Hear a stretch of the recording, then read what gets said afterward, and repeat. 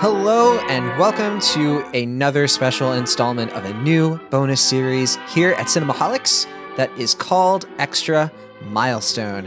I'm John Negroni, and with me I have from the internet, Pennsylvania, get him another cup of We Swear It's Coffee, Will Ashton.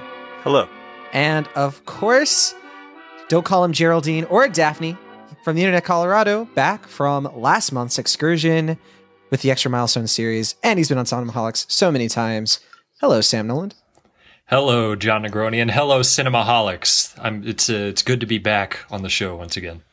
That's right. Now, if you're listening and you're curious, you've never heard of Extra Milestone is a special bonus series that we're doing at Cinemaholics once a month. If you're a patron, you get to listen to this a little bit early than everyone else. But the whole point of Extra Milestone is that we are celebrating an anniversary or milestone for a big film. Last month, we talked about It Happened One Night, which celebrated its 85th anniversary. It came out, of course, in 1934. This is March, the month of 2019. So we're going back in time to 1959, 25 years after It Happened One Night. And we're going to talk about a film that also has a lot of romance, a lot of comedy, and another film that's in black and white. And that film is Some Like It Hot. Now, here is the deal for this episode. We are going to be discussing, first up, the background and what the deal is with Some Like It Hot. I mean, who made it and why did they make it? And then we're going to get into the legacy of this film, setting up its place in film history, why this milestone of 60 years is so incredible. And then we're going to, from there, actually talk about the film itself. Now, if you've never seen Some Like It Hot from Billy Wilder, then you can definitely listen to the background information and when we're talking about how this film has sort of fit into pop culture, you won't get spoiled on anything.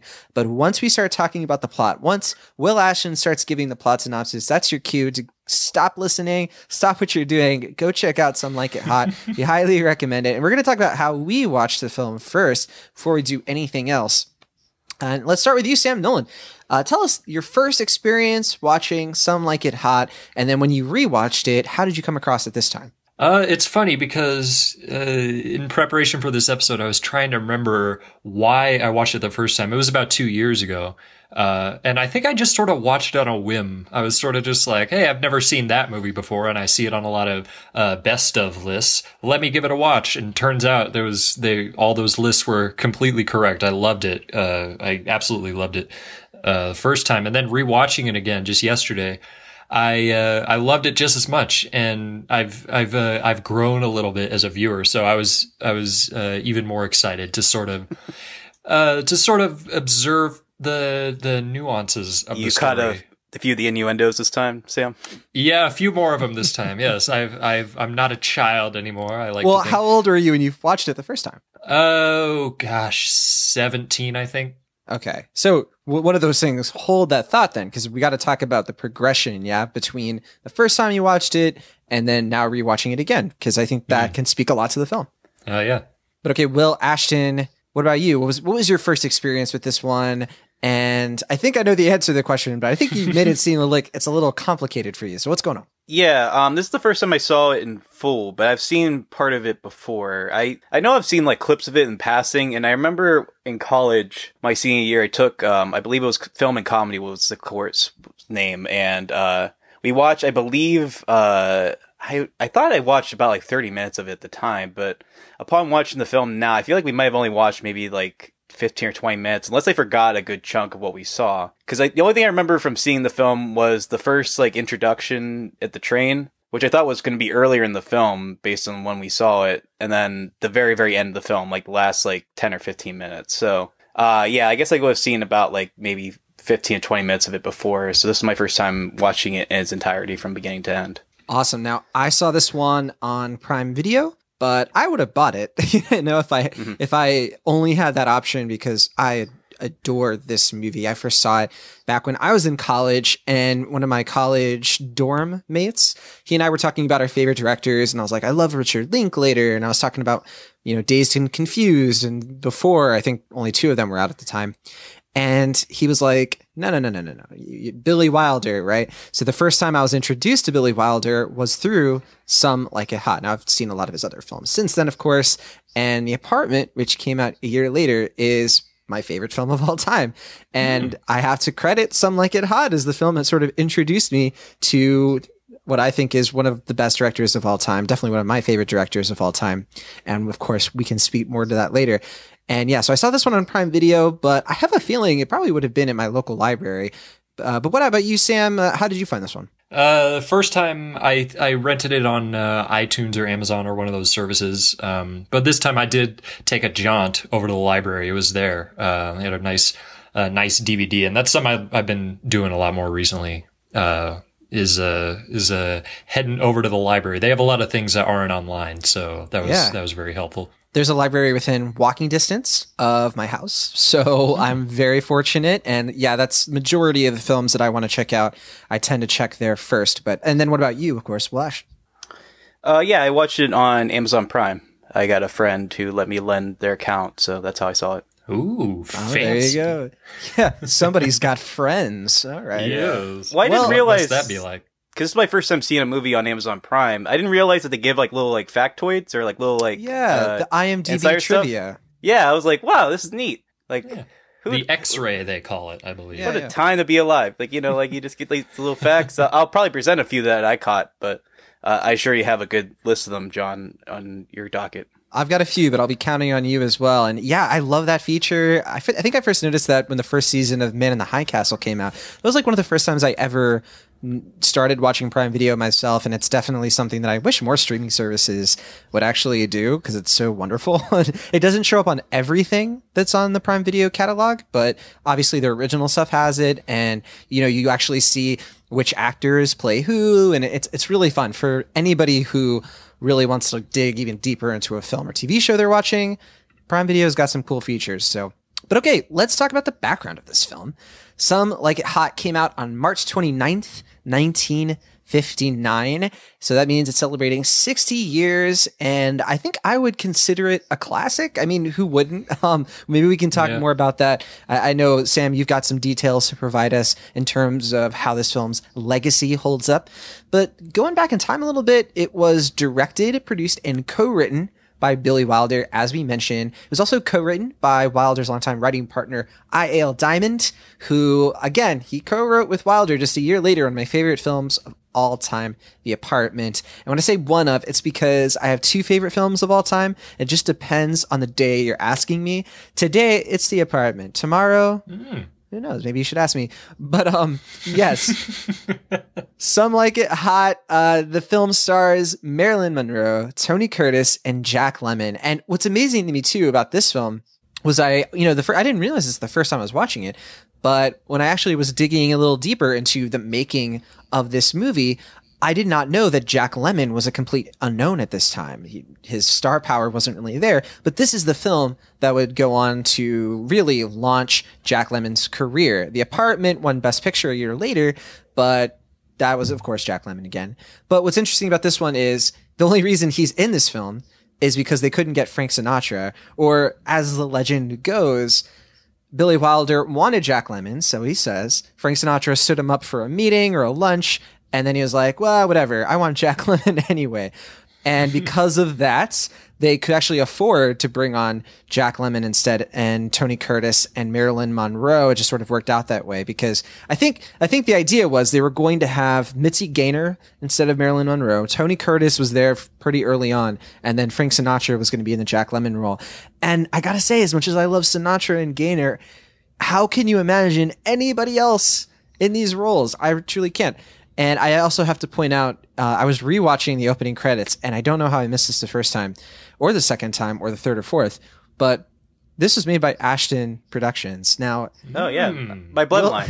Will Ashton, this is your opportunity to tell us once and for all about your legacy, about some of the things you've been. I think Sam's exact words earlier when we were chatting was, "It's time for you to fess up." Yeah, I mean, I'm a timeless being. I produce Some Like It Hot, so it might be a bit of a contradiction to speak on this film. And it's kind of surprising I hadn't seen it until now, all things considered. But yeah, no, so coy. Yeah, I don't know. I don't believe I have any relation to this Ashton as far as I know, but I perked up as well when I saw that. I was like, oh. Yeah. Well, it was a funny thing too, because in this movie, there is a train called, I think it's the Florida Line or something like that, that it actually doesn't go anywhere near Chicago, but it does go through Pennsylvania. So clearly that was a nice little Easter egg that Will's grandfather placed right into. That would be like my great-great-grandfather in this scenario. What? Or, No, actually, no, I'm sorry. I'm thinking because I'm mixing up the time of the movie with the release date. That's right. So it wouldn't be 39. It would be, yeah, you're right. It's 59. So yeah, it would be my great grandfather. Yeah, we'll definitely get into that. But yes, this film, even though it came out in 1959, it takes place in 1929, 30 years before. And we should also say it is a very loose remake of a French film that was made in 1935. It's called Fanfare of Love. I have not seen it, but I looked into it a bit and the basic premise, and it's so different. It's completely different. The mobster angle, where this kind of starts off and has that subplot, that was the invention of Billy Wilder and Diamond. They sort of put that in there because they thought it'd be a nice extra motivator to, well, the cross-dressing that happens in Some Like It Hot. So, yeah, you could say in terms of the jokes, the tone, and a lot of the plot, Some Like It Hot is pretty original, and it's a very risky film, which we'll get into. It definitely isn't the kind of film that you expect to be as big of a hit in the time it came out in, but I guess we can get into that now. So, Sam Noland, this film has been out for 60 years. What do people think of it? You know, it's we've sort of alluded to a little bit, but it's considered widely to be one of the best movies of all time, and I have to say that I do concur with that. It is, as you mentioned, it was sort of responsible for putting Jack Lemmon on the map, so to speak. And it's also notable for being Marilyn Monroe's last big performance. I think probably the biggest one after this. Yeah, The Misfits was probably the one after this, before her untimely death in 1962. And, according to the Amazon Prime trivia, she was pregnant at the time she made this film. Yeah. So I watched a documentary about this some time back, and apparently when they were filming the scenes in the beach, which takes place in San Diego, or it doesn't take place in San Diego, they filmed it in San Diego at the Del Coronado Hotel. I've been to it. It's amazing. And it's like, you actually go there and it's like you're in 1929 again. So it was a great casting location. Does it say, like as seen in Some Like It Hot anywhere? I don't remember actually. I don't think it is, but yeah, it looks just like it. Like they never change it. It's just so old fashioned. But it was the first shooting location, and she was pregnant during those scenes, and that's when the film was going its smoothest. But then, she had a lot of trouble when she had her miscarriage. I think it was her second miscarriage, I want to say. And obviously that created a lot of problems on set for her. And it's a fascinating documentary, and it talks about how she was able to cope with depression on set. And if listeners don't know, Marilyn Monroe suffered a lot from a very traumatic background, childhood. Her career is very fascinating. She's a very fascinating person. And unfortunately she committed suicide a few years later. But this, like you said, one of her last, probably the last best film that she made. I was just going to say, it's sort of her defining role in a lot of ways. It's sort of like the caricature of Marilyn Monroe, among some others, maybe like the 7 Year Itch. 7 Year I was Itch. Say, probably 7 Year Itch is probably but it's pretty the close. first, it's definitely up there. Anytime she worked with Billy Wilder, it was definitive. Let's put it that way. Right. Yeah. So she did 7 Year Itch with him a few years before this, right? And that's where the famous the subway grate, right, or the manhole grate scene where it goes up under her dress happens, and there's a nice little Easter egg in Some Like It Hot. I was gonna say, was that a reference to that at that one point in the train scene? Okay, I wasn't sure because I wasn't sure exactly if this came out before or after that film. So when I was watching it, I meant yeah. You could sort of argue this, but I think I found that it's sort of the most culturally prevalent movie of Billy Wilder's. Maybe not like the best one is. It's not widely considered to be the best one or anything, but it's the one that's sort of leaked into the culture a lot. There's a whole lot of just quotes and scenarios from this movie that I'm sure we'll reference a little later on that are just so memorable, and they're still funny to this day. Probably the most interesting thing to this movie, at least specific to its time period, was how it sort of wrestled with the production code, which we brought up a couple times on our previous episode with It Happened One Night. Yes. It was 1959, so it was sort of the waning years of it. This fact is sort of contested, but it's said that the production code they just sort of let this one slide a little bit, even though it was condemned after it came out by what was called the Catholic Legion of Decency, which is a name I dearly love. Banned wholesale from Kansas, I believe. I think the quote is they considered it too disturbing for Kansas, which I love. The cross-dressing in particular. Can't handle it. I guess so. Not in Kansas anymore. The other sort of interesting thing is that because it was allowed to let slide, it sort of was like sort of this pivotal moment when it came to specific issues touched on in the movie, like homosexuality and transgenderism and everything. And so it was sort of like almost in a weird way, sort of a test for the public to see if they could, air quote, handle it. I mean, obviously that sounds sort of absurd now, but it was really like the world would be probably quite different were it not for this movie, in terms of that, at least. That's pretty fair. Yeah, because this is during a time when homosexuality and transgenderism are so taboo. I mean, they're so far away from the mainstream that a movie can sort of play it for laughs. I mean, there are literally lines of dialogue in here where it's like, a guy can't marry a guy, things like that. And it's so crazy to watch that with modern eyes, right?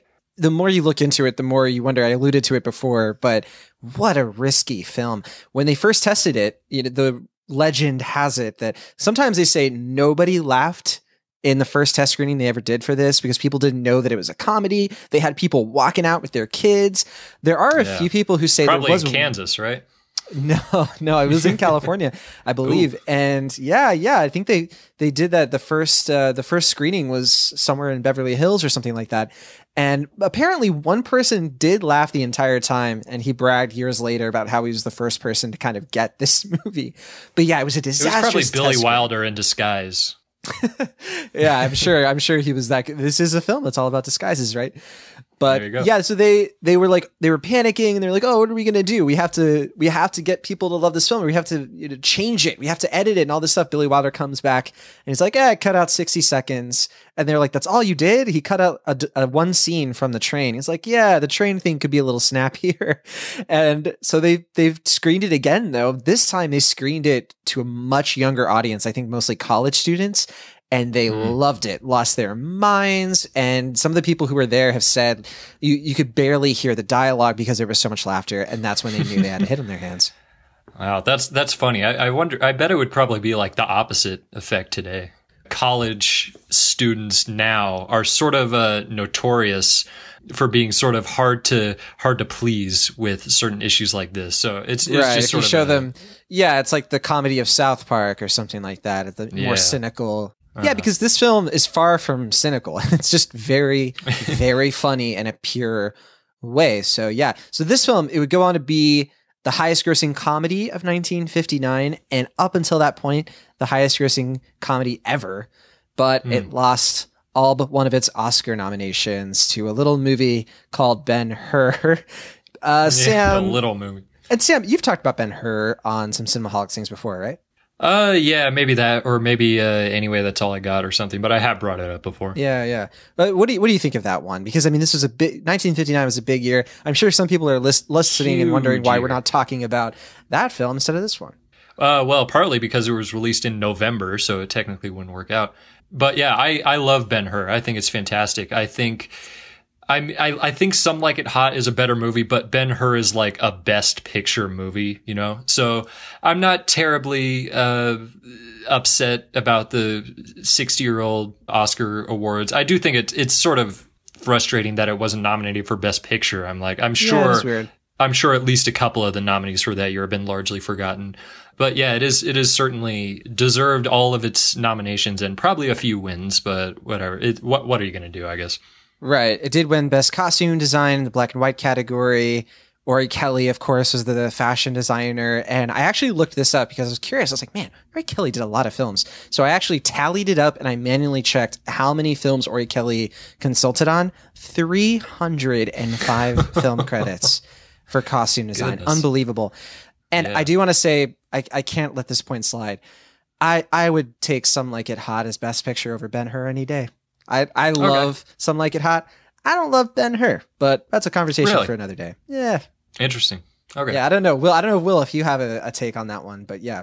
I actually have not seen Ben-Hur all the way through. Oh my goodness, Will. Well, I want to see in theaters. That's the main thing. Like, I don't want to see It's going to be in on my theaters in laptop. April. That's how I am with Lawrence of Arabia. It's like, I want to watch that film, but I don't That's what want I to mean. watch I it saw on a it- small screen, yeah. I saw Lawrence of Arabia in theaters, so I got a chance to see it the way I felt it was intended to be seen. Ben-Hur, I haven't been Right. fortunate enough to experience it that way, so I feel like rather than see it in a subpar version, I guess I rather would see it in the full thing, unless I get like a super widescreen version of the film.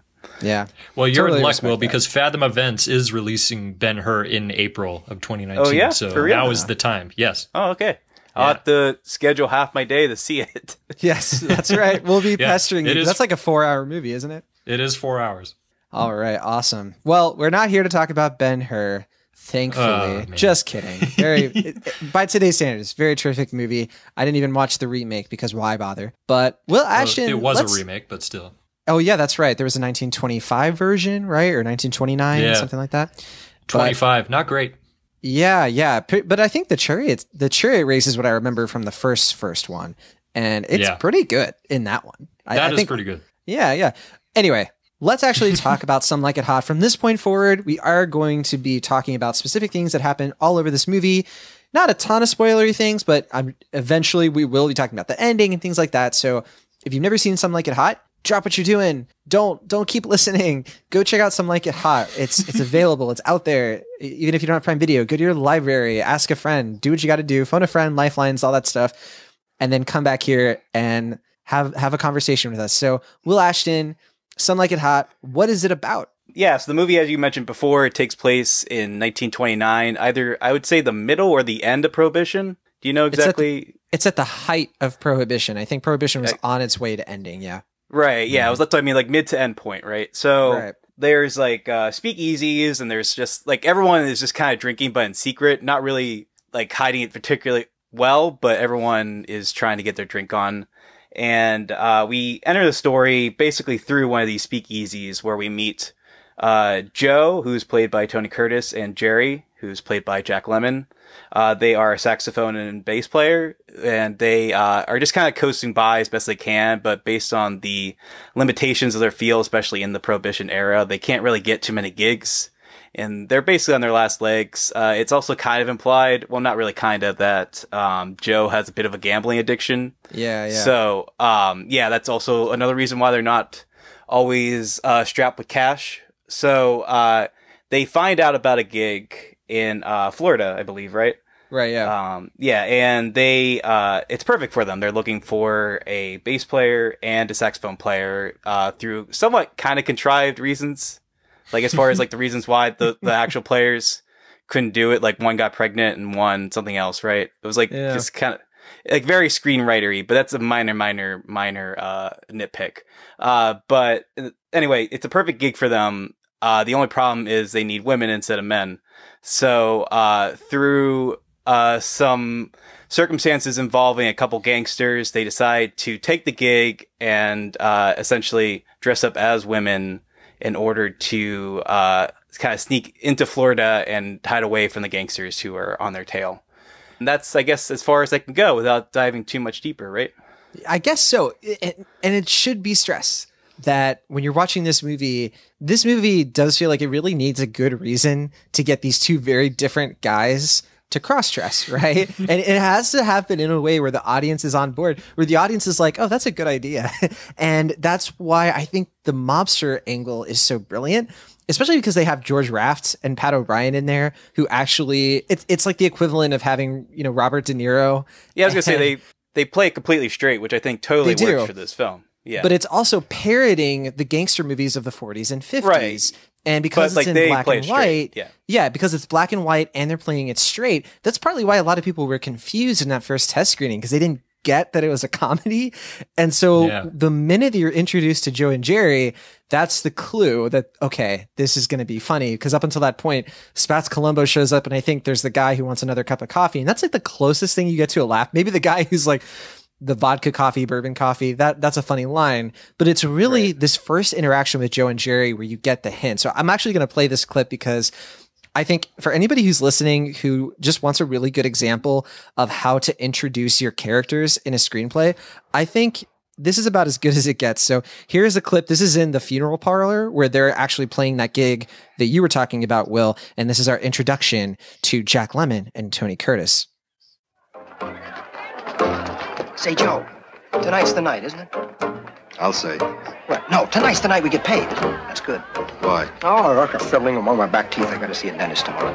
Dennis, we've been out of work for 4 months. You want to blow your first week's pay on your teeth? Well, it's just a filling. I have to be gold. Yeah, have it gold. How can you be so selfish? We owe back rent. We're in for $89 to Moe's Delicatessen. 3 Chinese lawyers are suing us because our check bounced at the laundry. We borrowed money from every girl in the line. You're right. Well, of course I'm First right. thing tomorrow, we'll pay everybody a little something on account, huh? Oh, no, we don't. We don't. No, first thing tomorrow, we go out to the dog track and put the whole bundle on Greased Lightning. Greased lightning? You're going to bet my money on a dog? He's a shoe, and I got it from Max the waiter. His brother-in-law is the electrician that wires the rabbit. What are you giving me with a rabbit? Look at the odds. He's 10-1 tomorrow. We'll pay everybody. Suppose he loses. What are you worried about? This job is going to last a long time. Suppose he doesn't. Jerry boy, why do you have to paint everything so black? Oh. Suppose you got hit by a truck. Suppose the stock market crashes. Suppose Mary Pickford divorces Douglas Fairbanks. Suppose the Dodgers leave Brooklyn. Joe? Suppose Lake Michigan overflows. Well, don't look now, but the whole town is underwater. All right, we should say all of those predictions, of course, come true. And that's a good example, though, of a joke that is funny because of the era, but it still works, right? It's still a joke that works no matter where in history you're watching it. But of course, yeah, I personally did not know the Dodgers even were in Brooklyn. So that tells you how big a baseball fan I am. But yeah, this scene's great. Sam, what do you think of Joe and Jerry and their dynamic and how they play off each other? Well, I think they have very, very good screen chemistry together. One thing I love about this movie that I noticed right off the bat with this first scene is that it's just so damn zippy, and I love it. It's not like the comedies, a lot of the comedies we get nowadays, where it's sort of a little more off the cuff and a little more riffy and a little more improv-y. You can tell this is written like very meticulously and very funnily. And that you have these actors who just know how to make those lines sound natural and sound good and also be funny, I think is magnificent. And obviously they sort of go at odds with each other at various points throughout the movie. And I think that makes for a lot more of the comedy. So yeah, I think they're great together. I think, I'm not as familiar with Tony Curtis as I am with Jack Lemmon, but this is almost as good as it gets when it comes to comedic pairings, I think. I'm glad you mentioned the screenplay, of course, because one of my favorite things about Billy Wilder is his directing style, which is he sticks really close to the script in terms of dialogue, mainly because he wrote it, but also with I.L. Diamond, of course, and also a couple other people before. I think Diamond was his second partner, and he was, this guy made movies like every year, so it's not like Wilder was known for only having one set of people that he worked with, but yeah, he would improvise, though. There were things that he would put into the film based on suggestions from his actors, but when it came to the timing and when it came to the specific dialogue, he was pretty stringent about it, except for one piece of dialogue that we'll get to, and it's actually the last thing that caps the film, but we'll hold off on that for now. But yeah, so we have Joe and Jerry, and I really love how they interplay. I love how Joe is this really confident, we see him womanizing quite a bit, and we see Jerry just kind of fall in line with whatever Joe says, and it kind of speaks a lot to their friendship. Will, when you were watching them on screen, were you thinking to yourself, okay, which one is Will Ashton and which one is John Negroni? Well, I'm curious, if you say that, which one do you consider me to be and which one do you consider yourself to be? Oh, man, I think that's a can of worms. I don't know if I want to get into. Sure. But I kind of want to go off of one of Sam's points. I don't know, for some strange reason, throughout the movie, this isn't really a modern film, but I kept thinking a lot about Ishtar. Have you guys seen Ishtar? No. Oh, God, yes. You guys see where I'm going with this? Yes, yes. It has kind of like, it's not the same premise, obviously, but it has like kind of like a similar dynamic. I never even thought about that. You're absolutely right.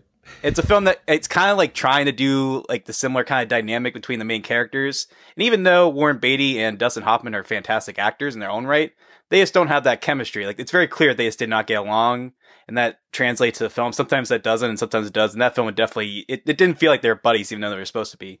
With this film, like, even though we know that Tony Curtis and Jack Lemmon are great actors, they need that chemistry to really kind of sell us into the film and to buy their friendship and to take us along in this adventure. And I think that is really like one of the key points of the film that really helped to make the film work for me, and why it is considered one of the all-time classic comedies. Okay, and I just want to clear something up. Isn't Ishtar supposed to be like one of the worst films ever? Yeah, pretty much. Okay, I wouldn't go that far. It okay. it has a history, but a lot of people, it has kind of like a cult following now. Like, some people have defended it, so that's kind of a weird history. It's one of those films that it was written off when it came out, so it's like it's not really right to completely dismiss it out front, but it's also like not that good. Yeah. So that's why I wouldn't consider it one of the worst ever, but it's certainly sort of just a missed opportunity, yeah. I guess. It killed Elaine May's career, unfortunately. Yeah. So I mean, that's definitely the biggest the biggest loss that it produced. But yeah, it's just kind of notorious for being one of the biggest flops of its time. But now it's just kind of like, if it came out now, it'd just be like another like King Arthur or whatever. Well, then it sounds like this is not a film that will be making the extra milestone selection anytime soon. But oh god, no, and it wouldn't be for a few years, because right, that's 87, 88, yeah.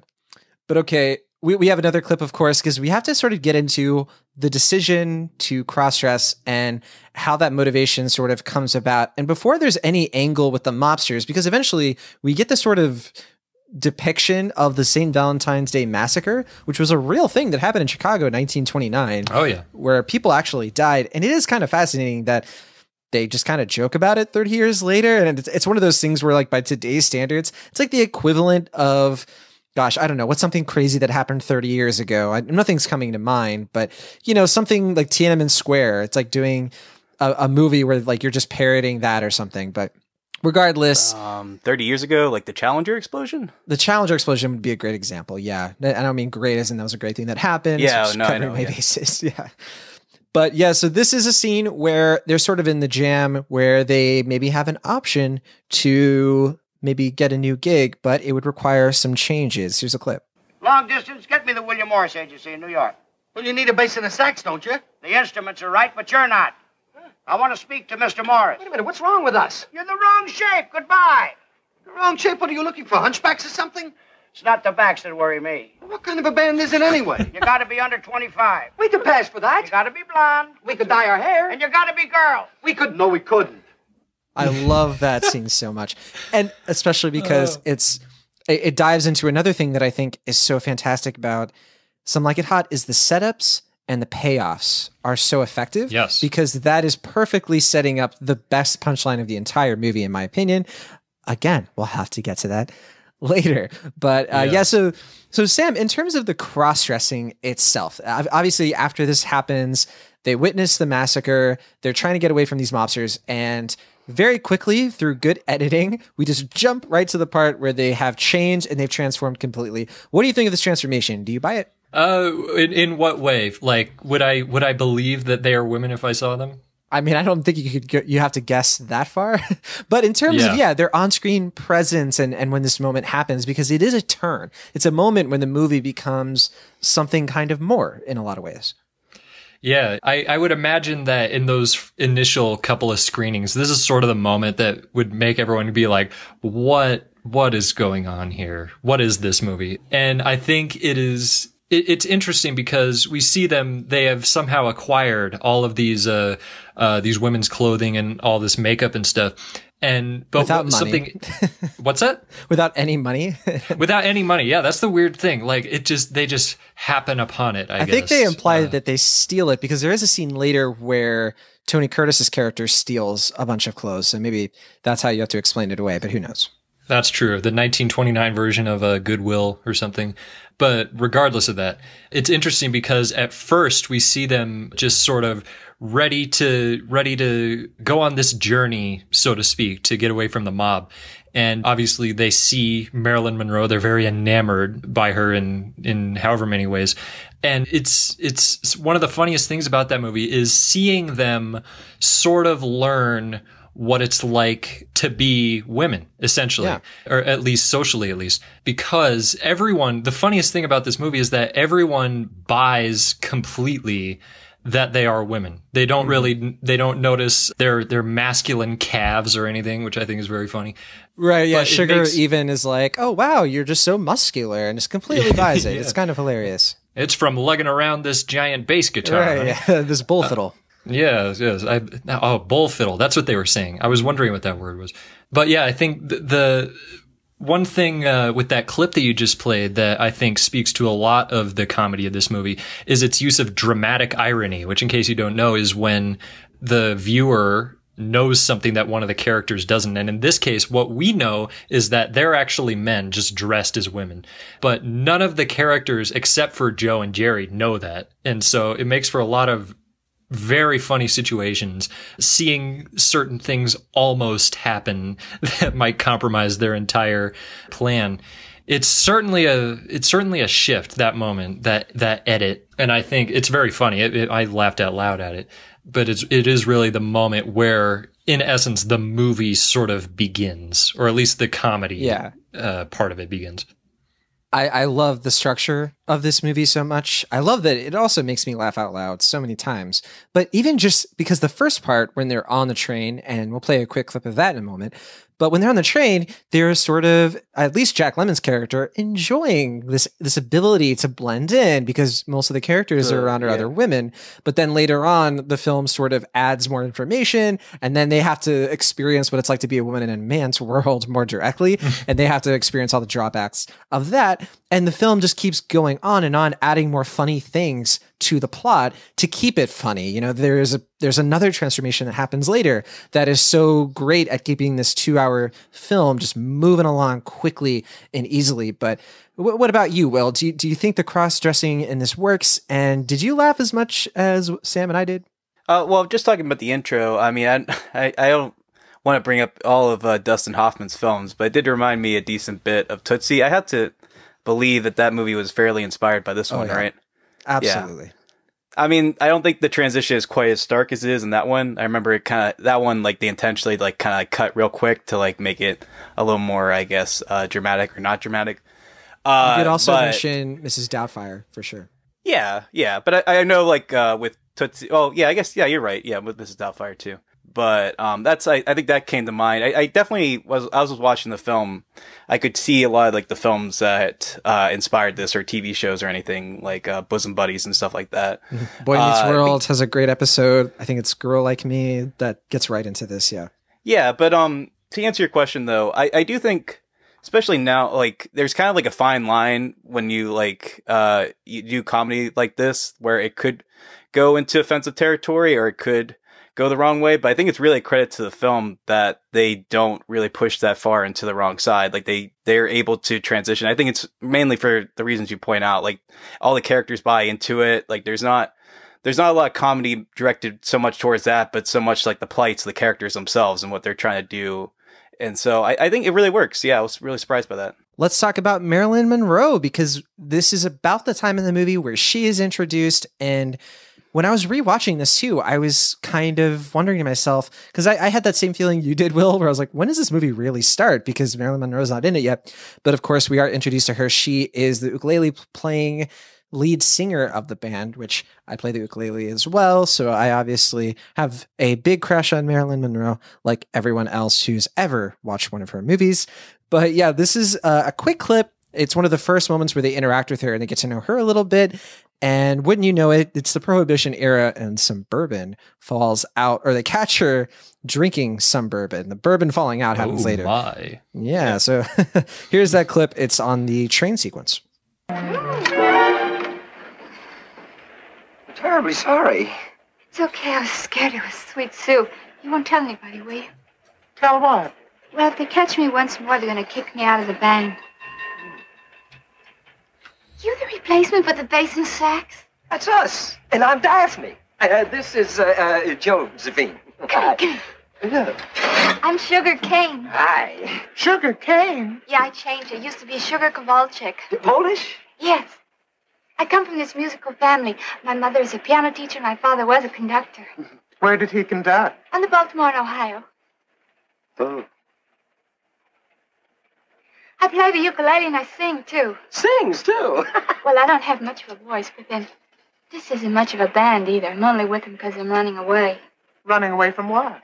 Oh, don't get me started on that. Hey, you want some? It's bourbon. I'll take a rain check. I don't want you to think I'm a drinker. I can stop anytime I want to, only I don't want to, especially when I'm blue. We understand. All the girls drink. It's just that I'm the one that gets caught. Story of my life. I always get the fuzzy end of the lollipop. All right. 4 things on what just happened. I love that conductor line. Yeah. Yes. I just have 4 things. First of all, Jack Lemmon is leaning so much into this. We have to point out that once he becomes Daphne, this is one of the first scenes where he really leans into it.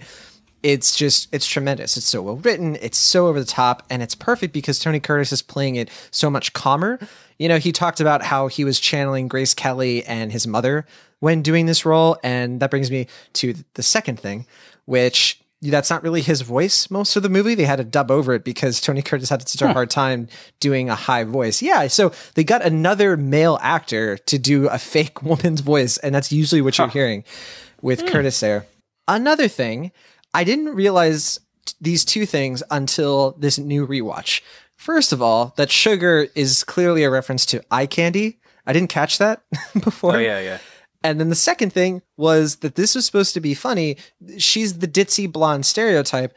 And so the fact that she's Polish is only supposed to elicit the dumb Polish stereotype, which I never really caught before because that's some more historical context.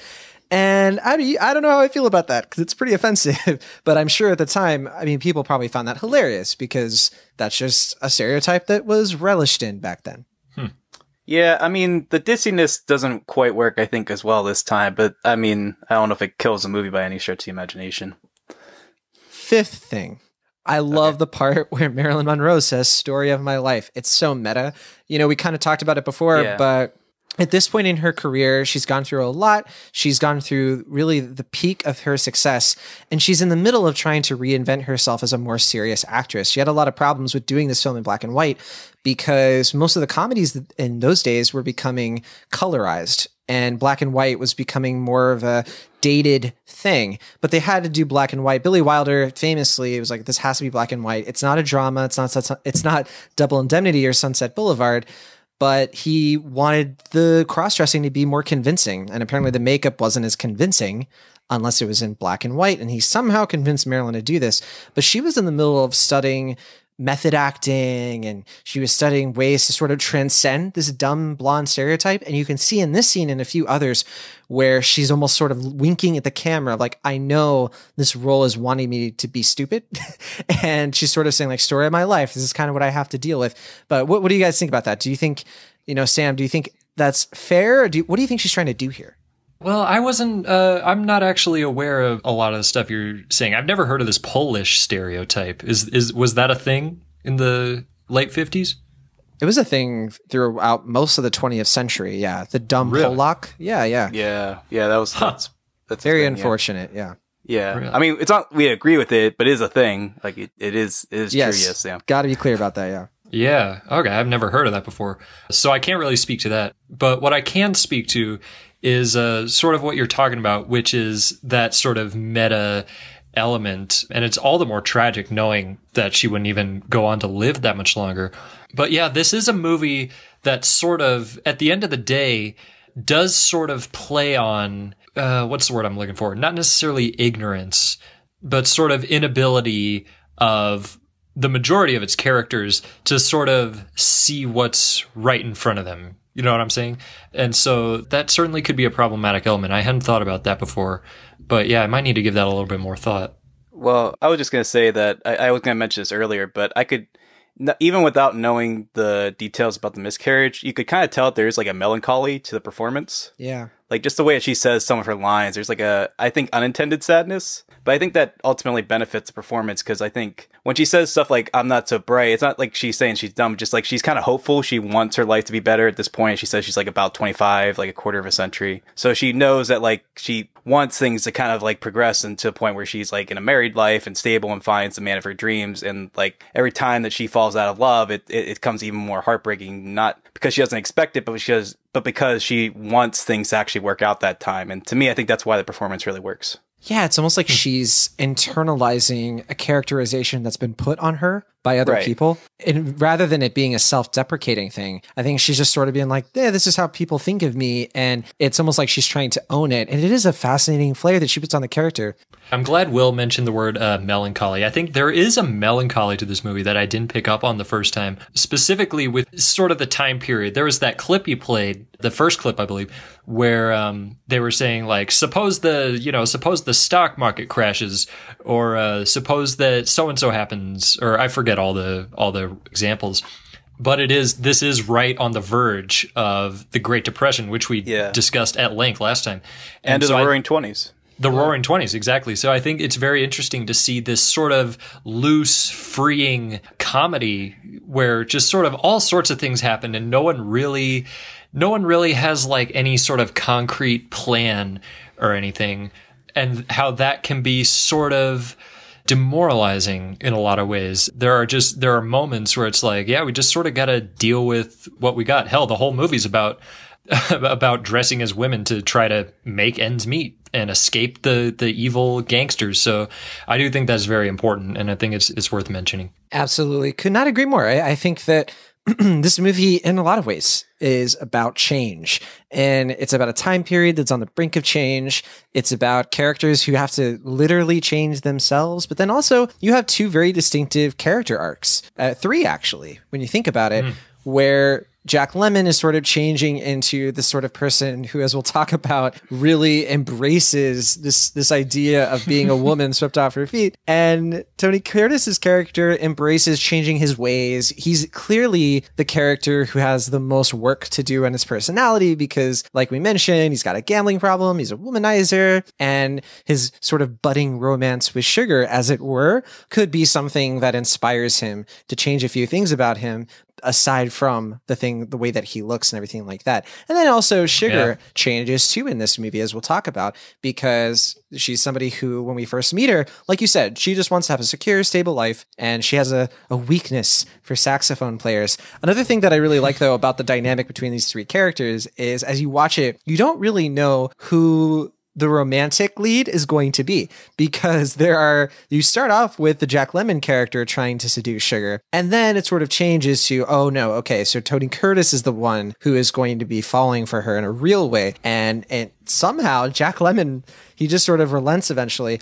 But in one of the movie's funniest scenes, one of its best sequences, honestly, is they're still on the train, it's overnight, and Jack Lemmon's character is sleeping in bed, and all of a sudden Sugar comes up into his bunk to thank him for covering for her during rehearsal. And here's a little clip of him trying to deal with that. Clearly an uncomfortable situation, considering Marilyn Monroe's unbelievably gorgeous appeal. So here's that clip. Yeah. I can pretend we were lost in a dark cave and we're trying to find our way out. That's very interesting. Anything wrong? No. Not a thing. You poor thing, you're trembling all over. It's ridiculous. Your head's hot. Ridiculous. You've got cold feet. Isn't that ridiculous? Here, let me warm you up a little. There. Isn't that better? Yes, I'm a girl. What'd you say? I'm a very sick girl. Oh, I better go before I catch something. I'm not that sick. I've got very low resistance. Oh, Sugar, if you feel that you're coming down with something, my dear, the best thing in the world is a shot of whiskey. You got some? I know where to get it.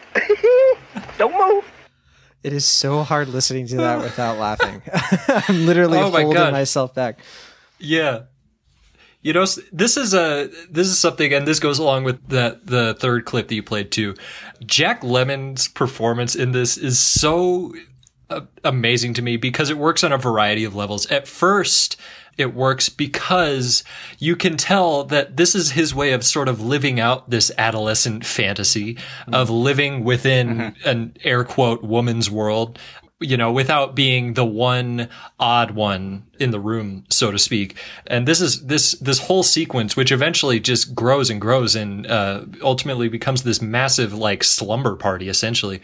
You could just see the realization and the horror that he experiences, realizing that, oh yeah, no, this isn't just like a fun thing I get to do. This has real this has real ramifications.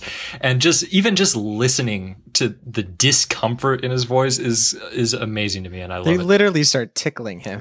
It's just, you feel how everything has changed. His entire perception of the situation has changed. I was gonna say, I don't know how that bed didn't break though and kill poor Tony Curtis, but that's the movies, I suppose. They build him strong.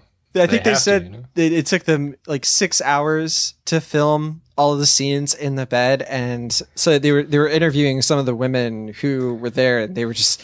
They were talking about how uncomfortable it was, how insane it was, and, you know, because you have Marilyn Monroe in the mix, and it is one of the scene's best films. Just from a technical level, the fact that they were able to pull off that shot, I mean, you have 13 people all crammed in one little tiny bed. I think you said scene's best films. Yeah, you did. I didn't want to say anything, but that's true too, though. It's one of the scene's best films, and that is something like it hot. So after of the various films in that scene, that one is probably the best. That's right. It does feel like that. But yeah, so lots of great scenes are happening, of course, on the train, but I think it is pretty pitch perfect in the timing when they get you off the train and we finally visit the beach in Miami. They get their hotel rooms, and this is really where the plot kicks into a new gear. I sort of think of it as they're like in a car. The film is a car and it's stick. And you have the first gear, which is like the setup, the second gear, which is where things get a little, they're pumping it up a bit. This is the third gear of the film. This is when it's getting faster, tighter, and they're adding new things to the plot to keep it fresh. Because if they just kept both of these characters in drag throughout, I think it could have gotten pretty stale pretty fast. But they have the ingenious idea to change everything up, because at this point, Tony Curtis's character has figured out a way he can seduce Sugar. And of course, he can't do that as a woman. He has to change into another character. But in terms of the beach scenes, Will, what stuck out to you about this stuff? I mean, was there anything here that as you were watching it in full, were you kind of feeling that? Like, were you feeling the pacing of the film at this point? A little bit, yeah. I mean, I was wondering at that point, like, where are they going to go from here? What's going to happen? And then when Tony Curtis assumes his second identity in the film, I guess, would that be his third identity in the film, technically? Yeah, sure. I was watching it and I was like, this kind of reminds me of somebody, the same way that when we were watching It Happened One Night last month, I was like, this reminds me of somebody, his other persona. And then I looked on the Amazon Prime trivia and I realized that he was playing a parody or an impersonation of Cary Grant. Yeah. Have you guys heard this? Which is so funny. He said it to Billy Wilder. That was one of the improvisations I was talking about, where that wasn't in the script, but it was Tony Curtis's idea because he thought that it would be funny and he thought it would add something to it. And Billy Wilder was like, sure, go for it. And it's just a good example of improvising without changing the jokes as they're written, but adding like a little bit of a flair to the joke written to make it his own. Yeah. Mm-hmm. Yeah. And I guess when Cary Grant saw the film and the performance, he was like, I guess he quipped something along the lines of, I don't sound like that. So, That's right. So, I think I agree with you, John. I think that scene does kind of redeem the film a little bit in the sense that, like, at that point, that's kind of like a make or break moment where it could have dragged or it could have like fallen to the wayside a bit. And I think that's a credit to Billy Wilder's genius as a screenwriter. Wilder. Yeah, it's I know. Well, I know him because I'm the producer of the film, obviously. There you go. Right, that's right. Yeah, you help you finance this thing. You can call him whatever you want. Yeah. Bill Wilder and Bill. Oh, Action. Bill Wilder and I, we go back. Ian Diamond. Yeah. Yeah. But no, I was just gonna say I think it's a credit to his talents as a screenwriter and director at that point. Absolutely. And because you mentioned Cary Grant, it is kind of funny that last month we talked about It Happened One Night, and Sam Nolan, you mentioned Arsenic and Old Lace, the Frank Capra movie, which of course stars Cary Grant. So nice little connection there.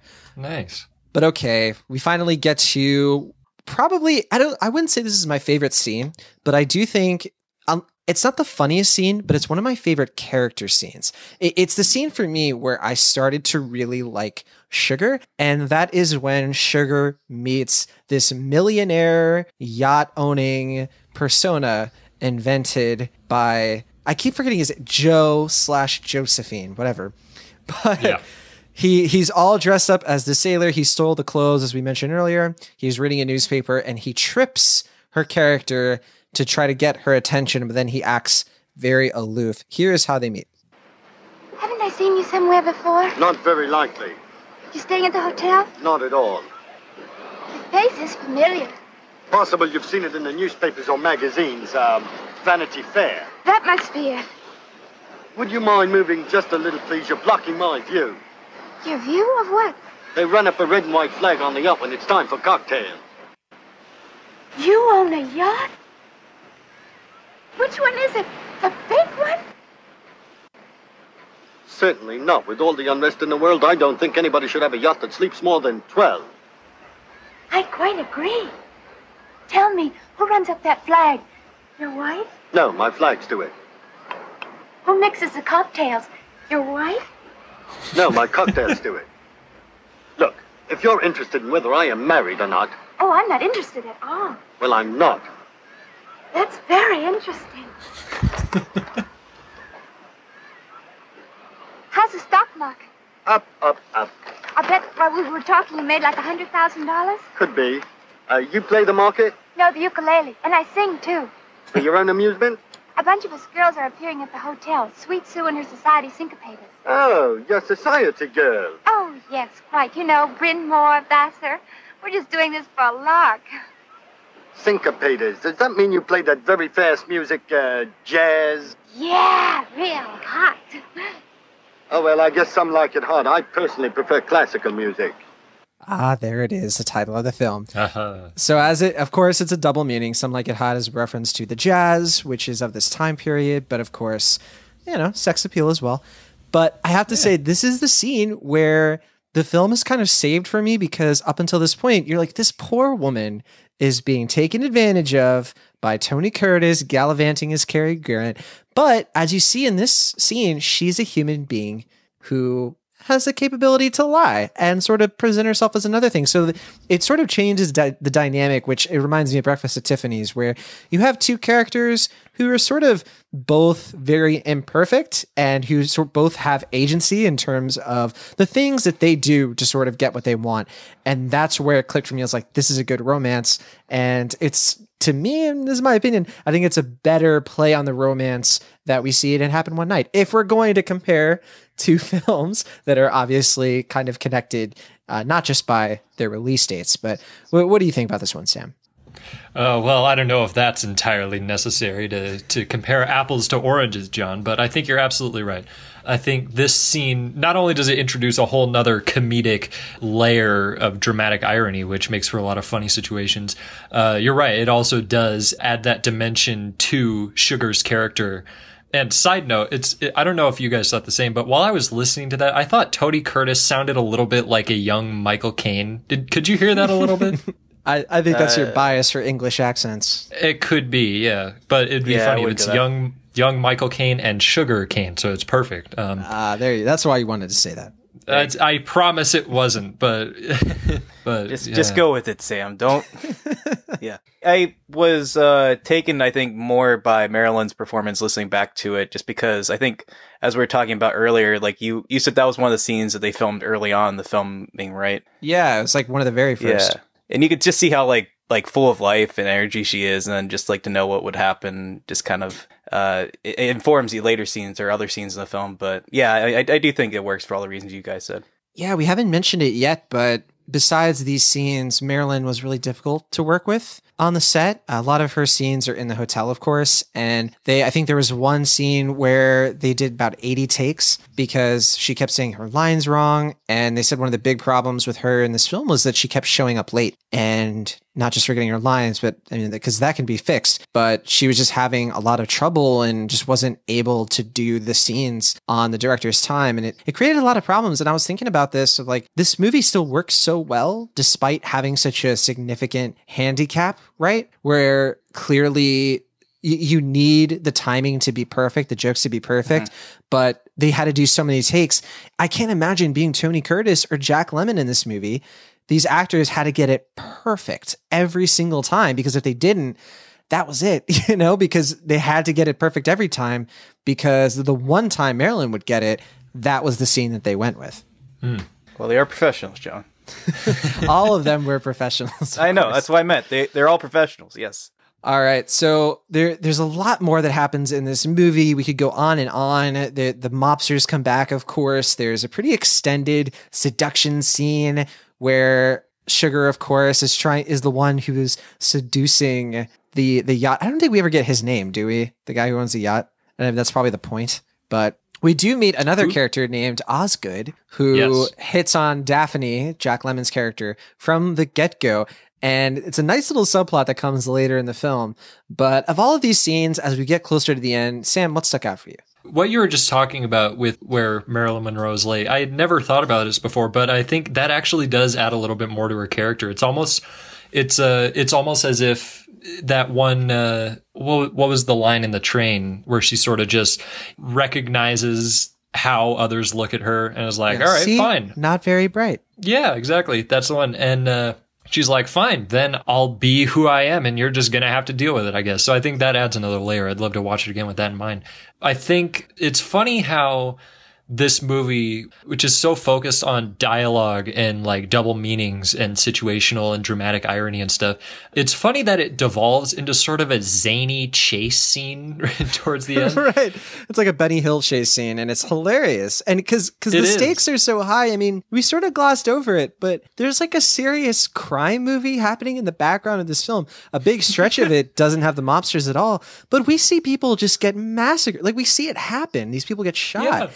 But that just raises the stakes even higher, and it makes you feel like anything could happen, right? And so when the chase is happening, you actually feel the tension, and I just think it's very well constructed. It would have been so easy for them to make it slapsticky, for George Raft and Pat O'Brien to play it a little goofier. In general, they could have played it goofier. They could have made Jack Lemmon and Tony Curtis wear more over the top dresses, right? But I think the genius of the cinematography combined with the script is that it is a little bit toned down in appearance so that the jokes are the things that shine. And that's where this movie succeeds ultimately as a comedy, in my opinion. Mm-hmm. Yeah. And I think it's also interesting to note how, I think one of us alluded to it earlier, how Joe, Tony Curtis, is kind of a scumbag, really. Like so the methods that he uses in numerous scenes are sort of devious. So it is also very satisfying to see all of those plans sort of come crashing down in various ways.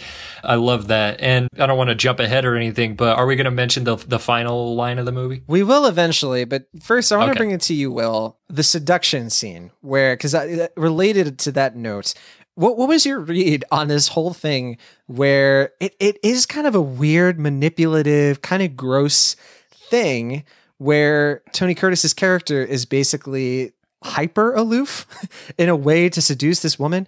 Does it work for you, or did you feel kind of uncomfortable? Where are you at with that whole sequence? You're talking about the boat scene, right? Yeah. Okay. Yeah, I mean, it doesn't not work, but I'd say of all the scenes of the film, this is like kind of where it was losing me a little bit. I don't know. It goes on for a fairly long amount of time. It's like 10 minutes of the film or something like that. And, I mean, it's not bad, but yeah, it didn't win me over as much as the rest of the film did, I'd say. Yeah, it's got a few really funny lines toward the beginning, right? Mm-hmm. With the herring in the glass jar. It was pretty funny. The closet space. I mean, there's funny stuff. I do like the editing trick they do to sort of break that scene up where it slides over to Jack Lemmon doing the tango. And again, so he's gone on this date with Osgood, even though Osgood like basically sexually harassed him in the elevator, but he's doing it because Joe tells him to. And this dynamic just becomes where you have, because we didn't mention it too, but there's a part where the Jack Lemmon character is hoping that Tony's character gets caught, right? And he's trying to like get Sugar to catch him switching characters, as it were. And then at some point though, he gives up and he's team. It's like if Jacob became Team Edward, right? Like in the first Twilight movie. That's kind of what we're talking about here.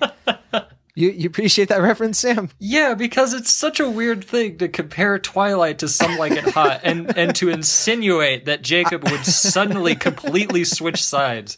I'm just trying to connect with our younger, hipper audience, if that's I fine hope with it you. works. Yeah. But yeah, I think you're right on, Will, that this scene doesn't work as well as it probably should for reasons that seem pretty clear. But okay, let's get into the engaged scene. Now, this one, again, I keep saying they're all my favorite. That's because they are. But Yeah. this is the night after, and it's sort of implied that Joe has slept with Sugar at this point, and he comes back up to the hotel room at dawn. There's another weird thing where a lot of these scenes are supposed to be happening at night, but because of the black and white and the way they shot them, it doesn't look like it's nighttime, but that's just another little minor nitpick. You just sort of have to go with it. Because, think about it. It's black and white. If it's too dark, you can't see anything, and these are a lot of exterior shots. But anyway, we digress. This scene is when Joe goes up to the hotel room and he finds Daphne/Jerry playing the maracas, which we'll talk about why that was put in there. And he's got a little bit of news for his friend. Here we go. What happened? I'm engaged. Congratulations. Who's the lucky girl? I am.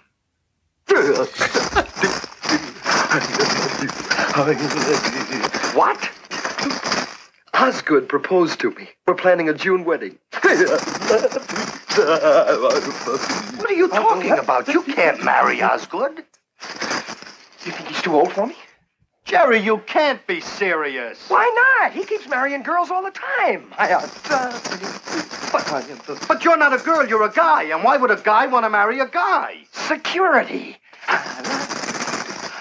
Jerry, you better lie down. You're not well. Will you stop treating me like a child? I'm not stupid. I know there's a problem. I'll say there is. His mother. We need her approval. But I'm not worried because I don't smoke. Jerry, there's another problem. Like what? Like, what are you going to do on your honeymoon? We've been discussing that. He wants to go to the Riviera, but I kind of lean towards Niagara Falls. Okay, so two things. First Just of all, two. Yeah, I was going to say just two. just two. Well, I want to leave it to you guys. I don't want to take it all. Two things. I definitely love how a lot of these scenes are master scenes. They're one takes where all of this is happening. There's no cuts. And the timing is perfect. The acting is perfect. They are able to do a lot of scenes like this when Sugar isn't in them. But even the ones where Sugar is in them, they manage to do a few with her that it's just one take. But this one works so well because the energy never fades away. And that goes to my second thing, which I didn't know this until I was rewatching this and doing a little bit extra research. This might be in your X-ray trivia, Will Ashton. But the maracas that Lemon is using in this scene were intentionally put there and worked into the script by Wilder because he was so sure, and you can probably tell by the way we were laughing, that people needed pauses in between the jokes because they're so funny. And it's so hard not to laugh. So he anticipated that there needed to be these scenes where Lemon is doing something with the maracas so the audience can laugh and not miss the next joke, which I love. I just think that's such a confidence because we've all seen that movie where there's a pause for laughter and it's dead silence and nobody laughs. And that's not fun for anyone. I just dearly love Jack Lemmon's just unabashed enthusiasm in this scene. And I think there's a very interesting undertone to this scene that maybe is a little bit more obvious watching it now, where Jack Lemmon has sort of, or Jerry rather, has sort of completely accepted his identity as Daphne. And there are a few different ways to interpret that, especially with Joe's reaction. But ultimately, I think this ends up working best as what it's meant to be, which is just as sort of an exaggerated comedy and just sort of the exasperation of Joe and just the pure euphoria that Jerry's feeling in this moment of, oh, I've never been happier in my life. You could just tell. And Jack Lemmon does it perfectly. So I love this scene a lot too. The only thing I was just going to say real quick is that, like, I know we were talking earlier about the film was able to kind of escape some of the restrictions of the code, but I do like the movie in, like, scenes like this kind of follows it in order to fit, like, with the late 20s. So, like, that scene, like, they obviously don't point out, like, the elephant in the room, but they are able to cleverly kind of avoid it in a way that, you know, makes it really good in a comedic sense and stuff. And I really appreciate that from the scene. Which is a good tie up to, because on that note, the actual ending of the film is probably also its funniest and its most controversial. Now, from here, of course, we have all the mobster stuff. They're back, and it's all funny. It's the all mobsters good. sort of just randomly show up at the hotel, which It's I so think is contrived. It's so over It's like, oh, they just happen to be going to this Friends of Italian opera, and they also get murdered. Yeah. Did anyone else kind of forget about the mobsters until this point, or is that just me? I had a moment where I was like, not when are they coming completely, back? but it is sort of bizarre. You get the sense that we're like, all right, we got to have the mobsters show up at the hotel. How?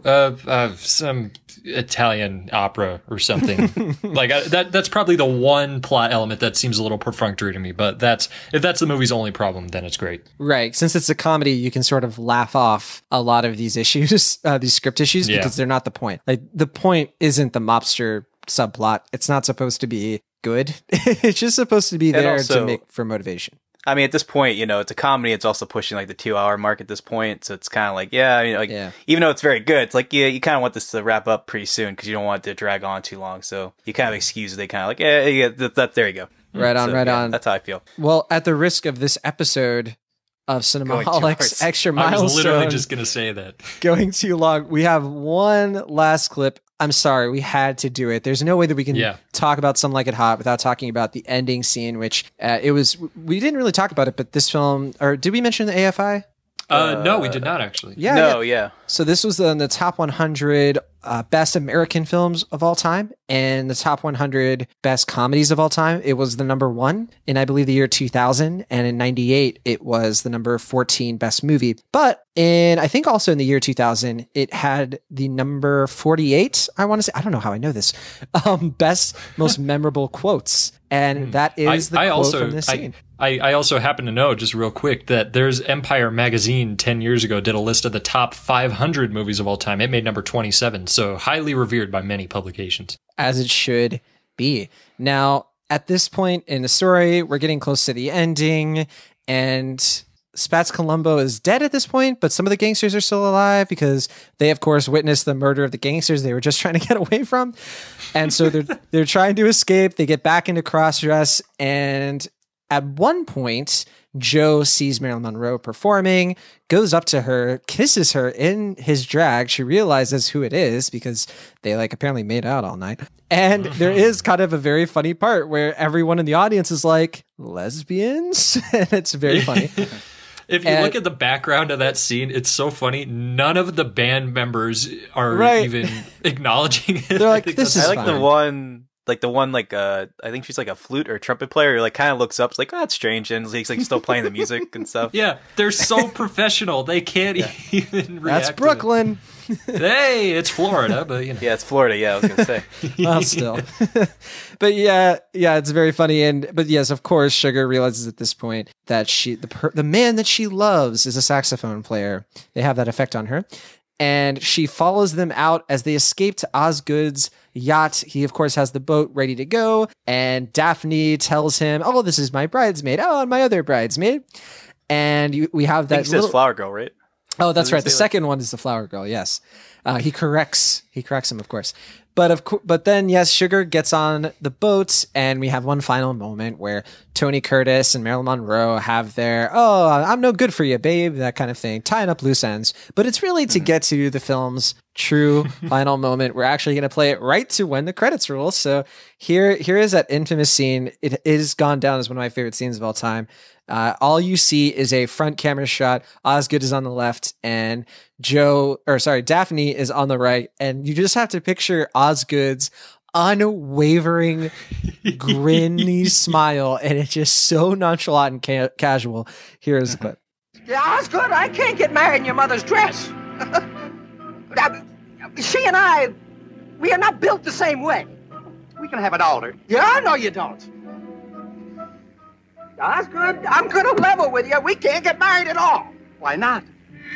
Well, in the first place, I'm not a natural blonde. Doesn't matter. I smoke. I smoke all the time. I don't care. I have a terrible past. For 3 years now, I've been living with a saxophone player. I forgive you. I can never have children. We can adopt some. But you don't understand, Osgood. I'm a man. Well, nobody's perfect. Oh, that's the funniest joke in movie history. I can't even think of one that I like better than that. Joke. It has everything. It's the perfect setup and payoff. It's the perfect punchline because it's so simple, but it's such a surprise because you think, of course, that he's going to freak out. There's going to be an explosion, but no, it's a perfect subversion.